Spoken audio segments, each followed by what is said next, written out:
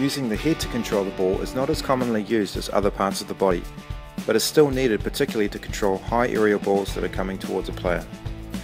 The situations covered in this video are when the ball is approaching horizontally at a player and dropping vertically towards them.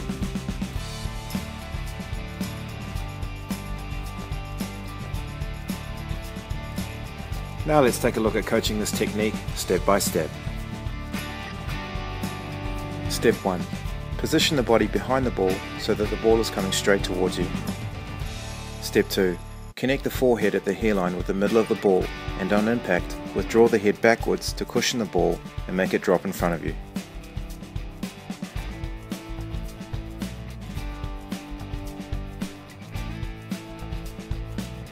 Step 1.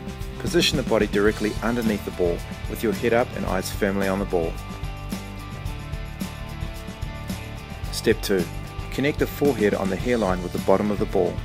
As soon as you connect, squat down quickly by bending both knees. This action takes the momentum away and the ball will drop in front of you. Now let's take a look at how to demonstrate this skill to your young players.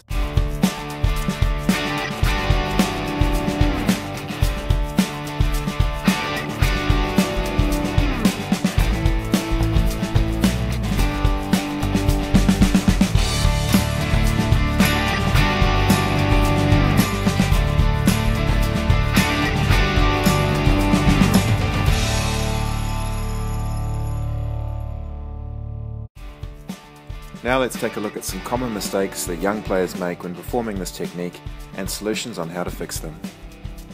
Common mistake number 1 is that the player will put their hands up or turn their body as they are scared of the ball coming at their head.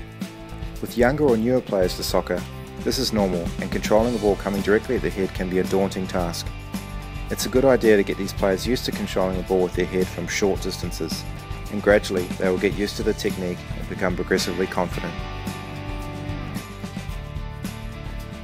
Common mistake number 2 is that the player closes their eyes or sticks their head down and the ball bounces off the middle of the head, which causes pain.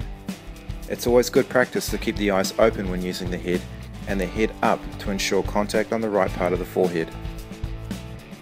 Common mistake number 3 is that the player forgets to withdraw their head to cushion the ball and the ball bounces away.